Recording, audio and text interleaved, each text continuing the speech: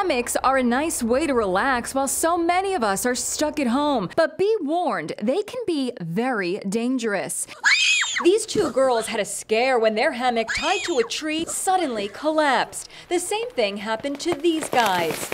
Luckily, they all walked away with minor injuries. Now it's happened again, and this time ended in an unthinkable tragedy. Two sisters killed in a freak accident. It's really urgent, please hurry! 14-year-old Scout Scaravilli and her 12-year-old sister Chasey were crushed to death by falling bricks as they were relaxing on a hammock in their backyard in Ohio. Their younger sister made the heartbreaking 911 call. My parents are trying to get it off.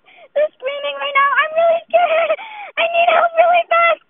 Really fast. The sisters were as close as sisters can be, as seen in this TikTok video they posted last year. Hammock expert Derek Hansen told our Lisa Guerrero there are necessary steps you need to take to ensure your safety if you use a hammock. Whoa! The first thing you want to do is find sturdy anchors, like these trees over here. Something that's alive and big enough to hold your weight. Also, be sure to remove any obstacles from beneath you and hang the hammock no higher than 18 inches off the ground. The higher you hang your hammock, the greater the risk when you fall. Now a family is in mourning as they remember two sisters gone too soon due to a freak accident. It's really urgent, please hurry!